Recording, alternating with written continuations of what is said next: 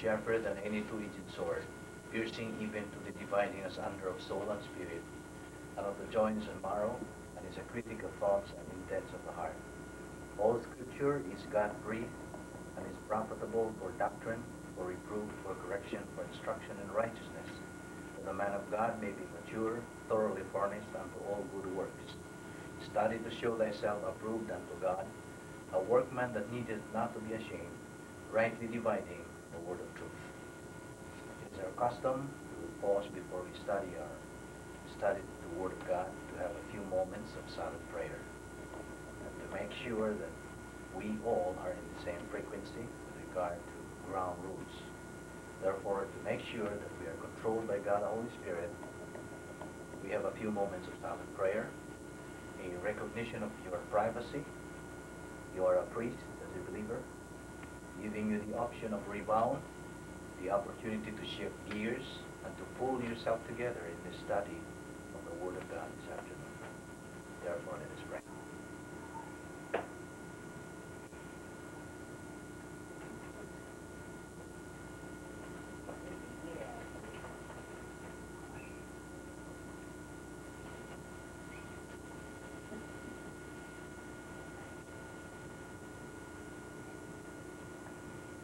Let us pray. Heavenly Father, we are grateful this afternoon that the blessings we are receiving in this second phase of your plan had existed billions and billions of years ago, long before we did, long before any member of the human race was on this earth. You knew about us, Father, and the blessings came first. We often have adversities and problems and difficulties in time, but the answer existed before the problem. So we are thankful this afternoon and grateful that the answers came first. That all of the answers to all of the problems and all of the difficulties, the trials, adversities, and heartaches are all bound up in your perfect character and essence. We thank thee, Father, for your honor, your integrity, the fact that your righteousness and justice are not compromised in blessing us as members of the royal family of God. We ask that God the Holy Spirit would give us now the poise, the manners that we might concentrate on what the Word of God has to say to us. All this we ask in Christ's name, our Lord and Savior. Amen. Good afternoon, everybody.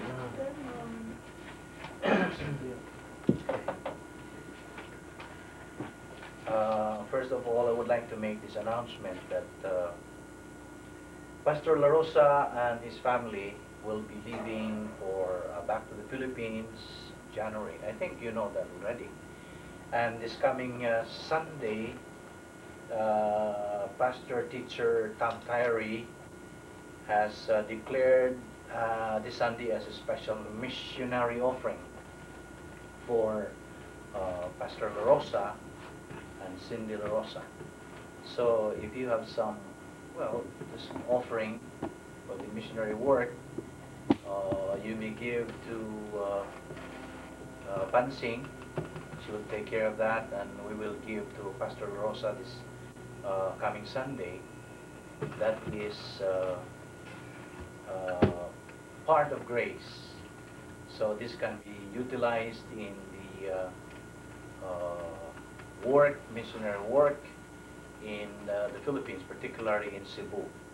And we know that Pastor Tom Tyree's voice tapes are being sent to the Philippines, and his voice is often heard every week in, I think it's DYKC in Cebu. So let us pray the La Rosas and the Tyrees for this, for the continuance of the ministry in spreading the Word of God and in evangelizing the Philippines, which we know is facing the 5th cycle of discipline. We are just basing it on the doctrine that we have been studying, that any nation, for that matter, which is negative to the Word of God, uh, can expect God's justice. So we have already studied God's perfect essence. One of which is His justice. His justice is perfect. So we have to adjust to His justice. Otherwise, His justice will adjust to us. So this is the principle that we are standing on. So I hope that will be included in sending to Pastor Rosa this coming Sunday as a special missionary offering. So we can bring that help, financial help to Pastor Terry this coming Sunday. Okay, we will continue our discussion on the doctrine of marriage and divorce. But before we go to that, as a continuation of what we have taken up, just a review of the function of every believer. We have already said that two major functions of every believer is his being a priest and his being ambassador. So all believers throughout the world are not only priests, but ambassadors. Now we have said already that the priesthood, the function of priesthood, you have privacy. As a priest, you have the privacy to function. Just an example for this is confession or rebound. That is an option for every believer, and that is your function as a priest. You go directly to God, to the throne room of grace. That is your privilege, which not everybody is availing of. This is only for believers. So we believers are priests, and that function is invisible, that cannot be seen. But the other function as ambassador or ambassadorship, that is the visible function. Now, what do you mean by priesthood? Priesthood is a group of believers that represent man to God. So we represent men to God. That is our function as believers. That's why we have the privacy to name all known sins directly to God. All the three major sins that we have already studied. The first and most devastating and the worst kind of sins being the mental attitude sins. We have examples like pride, we have jealousy, we have bitterness, we have hatred, vindictiveness, implacability, envy, guilt feelings, we have fear, we have worry, we have anxiety, we have self-pity. These are examples of mental attitude sins. So before we study God's Word, we have to name all those known sins directly to God. And if we don't make any move as far as rebound is concerned, then the mental attitude sins will go down to the second category of sin, which is sin of the tongue. Examples of the sin of the tongue is we have maligning, we have judging, we have bullying, we have gossiping, we have criticizing, we have lying. These are sins of the tongue. We have said already that one match, one ash, and you can burn down a forest. One spark, and then the whole forest goes up in flames. So that's how devastating the sins of the tongue is. Now again, if you don't make a move, as far as the sins of the tongue is concerned, it will go down to the third category of sin, which is overt sins that can be visible, like murder, we have adultery, we have drunkenness, stealing, etc. So this makes a believer a loser because he is right there living in the cosmic dynasphere. So the three categories of sins that we have reviewed. So that is our option, to name all these known sins directly to God, being priests ourselves. That is our function. So that is visible, I mean invisible, that cannot be seen, because it is within us This is our responsibility to man, responsibility to represent man to God. But the ambassadorship is different. Now, furthermore, the Lord Jesus Christ is the high priest. When we talk about priesthood, the Lord Jesus Christ is the high priest. Now, there are three kinds of priesthood. The first is the time of Gentiles, where the head of the family was the priest. We call this in our dialect, panahon sa mga hintil. Mga hintil, the time of Gentiles. The head of the family, being the father or the authority, was the priest. Now the second is the specialized priesthood in the age of the Jews, panahon sa mga Hudiyo, from the family of Aaron in the tribe of Levi. And on the third kind of priesthood is the Lord Jesus Christ's royal high priesthood. Now, at this time, all believers are priests because we are in union with the King of Kings and Lord of Lords. That's the Lord Jesus Christ. That's why we are priests, being in union with the Lord Jesus Christ. Now, what is the difference between a priest and an ambassador? Well, as priests, we represent, as we have said, we represent ourselves and toward God. We represent men, we represent ourselves toward God. We have privacy before God. We have we learn doctrine. God depends on our volition, our free will, whether we are positive to learn doctrine and advance spiritually and receive blessings. Now you know already that we cannot receive blessings unless we advance spiritually. This is just one of the processes of spiritually advancing in the Christian life. And then as ambassadors, we represent Christ toward man. See, we represent Christ toward man. We are ambassadors. And we are ambassadors of the public before the world. And we interact with others. As we interact with others, and then we show our spiritual service and give blessings and encouragement, and that's why Pastor Terry says refreshment to other believers. So that is the difference between a priest and an ambassador. Now, as priests, we are supposed to be functioning this proper and to eat, chew the basic food, the liquid, see, the milk. So this is the basic Christian doctrine. Learn this and continue. Do not stop there. Otherwise, you only become a baby Christian. Even though you're already 50 years old, 60 years old, 70 years old, you still remain a baby Christian. You're not growing. So, you have to continue. Well, the next gate is the enforced and genuine humility. That's being teachable.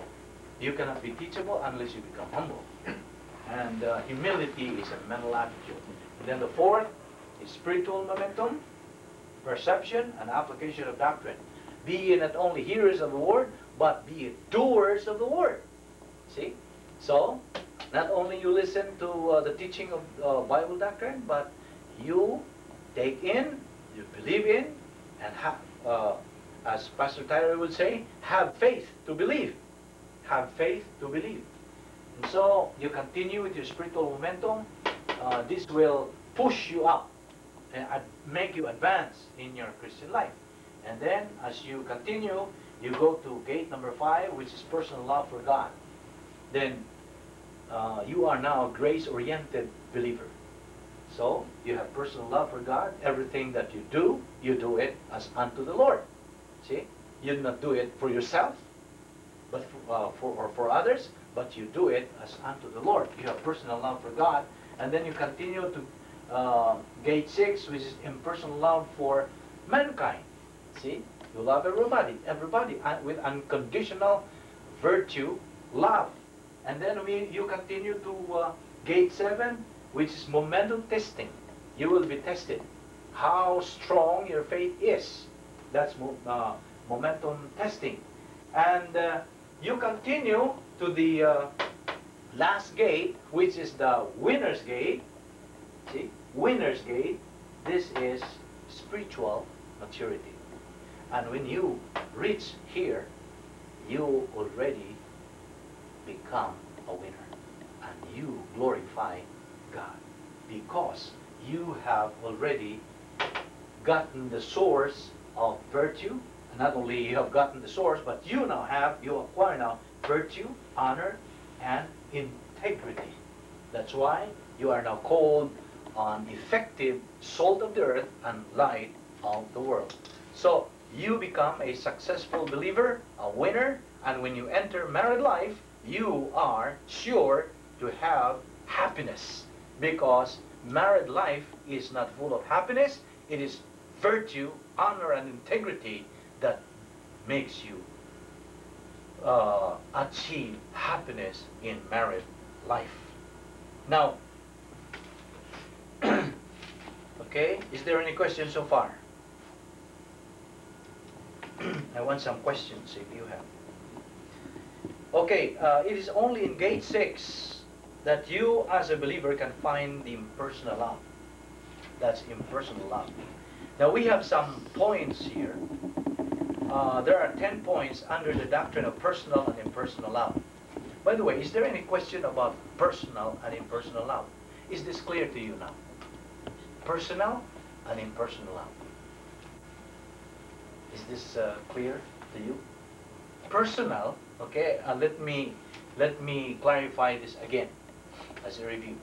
Personal love is that love that you direct to the object of your love. And you look at the quality of that object of your love.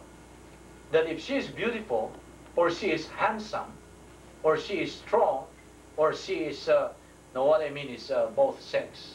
If he is a boy, of course he is handsome. If he is a girl, she is beautiful. In other words, the quality, okay, the facial feature of that object of your love. If she is good, you love her. He is good, you love him. But he becomes, he is not gentle, unfaithful to you. You do not have love anymore. In other words, personal love is weak. It's very weak. Because you depend on the object of your love. See? But impersonal love is different. You focus your attention to yourself because you are standing on the principle of the virtue, honor, and integrity. The Word of God that you are standing on. See? No matter what quality the object of your love is. That is what we mean by unconditional virtue love. That is the key to achieving happiness in married life. So I hope that's clear now. Now, yeah. We have heard of so many kinds of love. Another kind is agape love. What's the difference between all right. agape Now, love? agape is love, personal love for God. That is agape love. So, could it be personal or impersonal? Because if no. it is personal, it means that it is more of... Okay, then. That's a good question. That is personal love for a believer for God. You cannot achieve impersonal love unless you pass gate number 5. See? You have to enter gate 5 first before graduating in gate 6. So that's for God. Yeah. You must have, you have to continue taking in doctrine and apply and metabolize the doctrine, apply in your life, so you can develop the personal love for God. Anything that you do, anything that you think is personally, you direct it as unto the Lord. That is personal love for God. But you cannot develop this unless, you cannot develop impersonal love unless you have already developed personal love for God. So, just continue. You don't have to stop there. What about my love for my children and my wife, for example? Of course. My wife, for example. My wife. Is that personal or impersonal?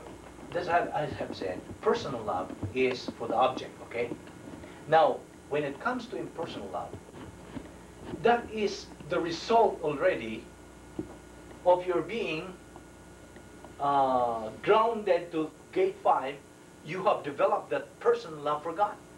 So in other Because words, you cannot love in the real sense of the word as doctrine would want us to follow. You cannot apply that impersonal love unless you have already developed personal love for God. Because that is the right way to, that is the requirement or requisite that you can apply impersonal love. I mean, it would be easy for you to apply impersonal love once you have that personal love for God. See, in other words, the key is develop that personal love for God, the other things will just follow suit. so in other words, agape love is impersonal love in the end. It is personal love. Personal love for God, but For God. impersonal love in the end because you pass there, and then in your treatment with people, for example, I love the poor, I love the destitute. Okay, that's for I mankind. love them personally, that I really love them, but it is just because I have a feeling that I should help them, that I should do something for them, because I love God. My love for God, my love for my God has given me or developed in me the love for my neighbor. See? Okay, yeah, I get the point. What I mean is, this can follow suit automatically once you've developed, develop personal love for God. You don't have to start with impersonal love, because that's impossible. You cannot apply as God will want you to apply effectively unless you have developed personal love for God already. See? It all begins with God. See? Because right now, my question is, if you have personal love for God, is it synonymous with the impersonal love for other that's right. like neighbors? No? Yeah, sure, it follows. That's why it follows. In other words, it can be interrelated. Now, I have no more problem with that kind of love. My problem now is, what kind of love is the love that I have for my wife? Well, For my wife. when we talk about, don't be confused with this personal and impersonal love. Personal is directed to your wife, okay, and to your loved ones. Personal, that's personal. Now, when it comes to standing on doctrine, and supposing you love, of course, you love your wife, okay, you love your wife. That's natural. Unbelievers and believers and unbelievers apply personal love, okay? But the bottom line here, what I mean is how you react to your love you have directed personally to your wife when she gets angry or she names toward you, or something is going on, there's trouble there. Can you still apply that personal love? Yeah, see, I can still apply that, especially if I'm already with that dynasty. Because I will be easy to adjust to her That's nature. right. Yeah. And because of my personal love, and which has been developed for years, I am more considerate.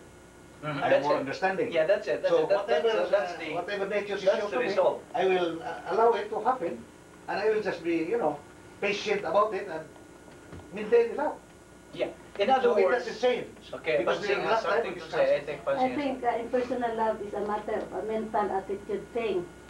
Supposing there is you love your enemies, you cannot love your enemies, but you don't have a mental attitude of that enemy. Okay, that's So it. that is She is impersonal. mentioning now mental attitude. Now, That's right, agape love. That's why I'm talking about agape Agape love. is personal. For Agape God love, only. because Okay. agape love is the only kind of love that can really make it possible for us to love our enemies. To love Without even to agape the love, family, I or cannot even love those my who enemy, love but us. with it, maybe I can. to clarify this, agape love is personal love for God. That's Okay. for God. For God. Okay, that's personal love for God. And we can achieve this by entering gate 5. Okay? Now, impersonal love for mankind, that includes your wife, right? Because And for my neighbors. love your wife, your loved ones, and your neighbors and enemies. That includes your enemies. See? And you can apply this impersonal love already because you have already developed that personal love, that agape, you said, that agape love that you have been nurtured as you have been staying on gate number 5. See? You have that personal love for God, the agape love, and then it follows suit to apply impersonal love for mankind, your wife, your loved ones, your neighbors, and your enemies. That is what we mean. In other words, impersonal love is a relaxed mental attitude. That's the other name for impersonal love. Do not be confused.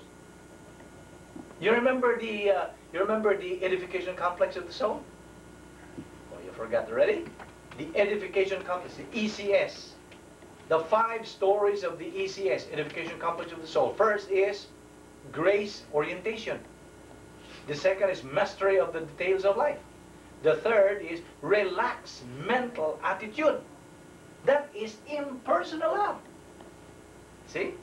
So as we continue studying God's Word, we build the edification complex of the soul. That is relaxed mental attitude. That's personal love for mankind. So I hope that is clearer now. As we go along, as we continue. I think it's clear enough. Yeah, as we continue. My only question is whether agape love is personal. is synonymous with the love that, or could be a channel for the development of personal love. Because agape love is usually mentioned in, yeah, that's very common. Other pastors, they always mention. Okay, let's discuss these 10 points so you can make this clearer. Okay, just listen to this. The first point here, under the doctrine of personal and impersonal love, it says here, impersonal love, or otherwise called relaxed mental attitude, impersonal love is manufactured inside the DD. Okay, it's for short for divine and sphere. It emphasizes the integrity of the subject. See? Subject. Who is the subject? I. I love my wife. I is the subject. See? It emphasizes the integrity of the subject. Okay? Now, personal love emphasizes the attractiveness of the subject. Of the object, not subject. You get it? That is personal love. Emphasizes the attractiveness of the object. Now, point 2. Personal love are directed toward a few people. But impersonal love are directed toward all mankind, both the attractive and unattractive. Point 3. Impersonal love as a functional virtue is motivated by love for God. That is why we call the personal love for God as a motivating virtue. And since God has no prejudice, impersonal love eliminates prejudice from the life. See? And then point 4.